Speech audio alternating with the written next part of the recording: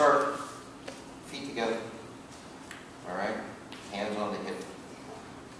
And we're stepping out, it doesn't matter whether I step out to the left, so about shoulder width, and then we're going to start doing this side stance. Side stance. Now, so remember, I'm pivoting on the ball of the foot, whether it's the front of the ball of the foot, right? And I think I talked last week about how this is called the monkey, because this is like the monkey part. But then there's also the one that's a little more, you know, like kung fu-y with the foot flat, and that's going to be the back of the ball of the foot. When you're doing monkey footwork, it's the front of the ball of the foot, so it's a lot like kickboxing and, you know, and boxing. The other thing is the crane, which is a little more flat, but it's... Now the other thing also is, as you turn, you want to feel, I know this looks like so I'm doing something fucking dirty, but I want to feel that crease as I'm going in. And to be a little bit dirty, you want to feel your nuts kind of smack against your thigh. Turn, right? Because in other words, it's not this, right? See how it's all the way in? Almost also like I'm stretching the outside of my hip as I'm going in. Can you guys feel this, what I'm talking about? Yeah.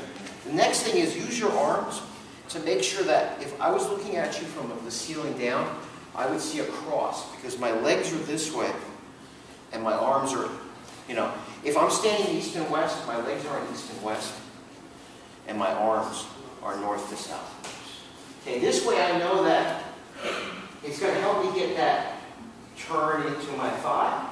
It's also going to make sure that my shoulders are turning all the way. This is sub-cheek, right? This is sub-cheek, cross pattern. Very important concept. So if my feet are here, right? My punch is here.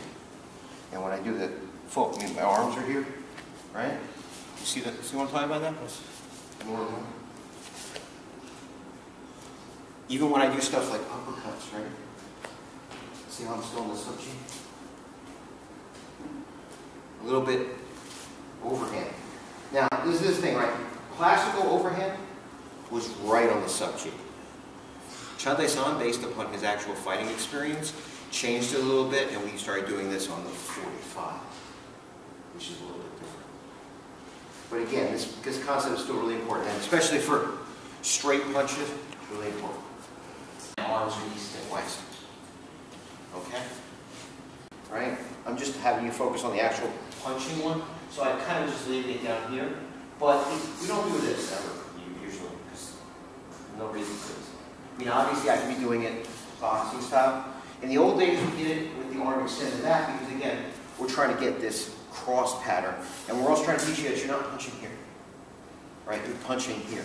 You see the difference? So by doing this, just like, you know, you want to feel your nuts hitting your thigh, this is going to help you get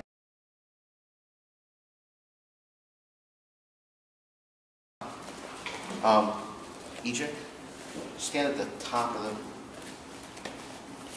So, in other words, if I'm here, some people, like I said this last week, they're punching on this, but that's wrong. I'm still punching down the middle. Down the middle. You see what I'm saying? There's still a triangle, but I'm still using the same arm. And I'm going to talk about why this is important when I talk about how we use this. I already talked about this. It's not just a hit. It's also a block, right? Because there she goes to hit me. Right? Well, this is also both a hit and a block. You start, oh sorry, we'll this way. You should start with chuns. Right? Start doing chuns with extending your arm behind you just to feel the turning. And then start doing bean chun. Bean chun. Bean chun. And this is also, I mean, this is how I built even the kickboxing that we do and the sancho that we do. Because it looks like boxing, it's got gloves on and that thing, but people always ask, why do you hit so hard?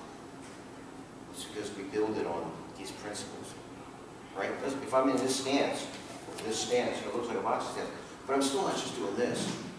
When I do, like some people jab just like this. We jab. You know what I'm saying? And it's that same turn your hips and shoulders. It's that same, and again, some people jab and they're just jab cross, and they're doing it on these lines because they just don't know any better.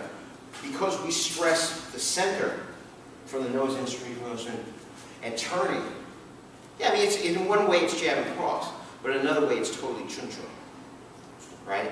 And that's what makes the difference. It's not just two straight punches, it's two straight punches originating from the center line, following the center line, specifically chosen to hit, and with the hips and the shoulders, and also the very idea of chun, which means penetrate. It's not a punch that's here, it's a punch that's designed really to come out his back and go like another 3 or 4 inches.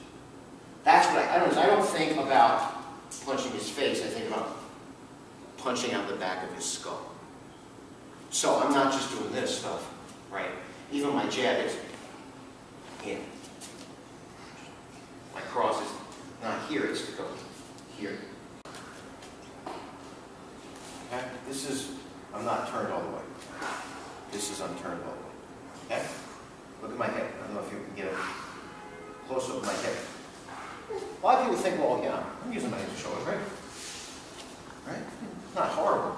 But I want total use of my hips and shoulders, right? So it's not just hitting you, but up here.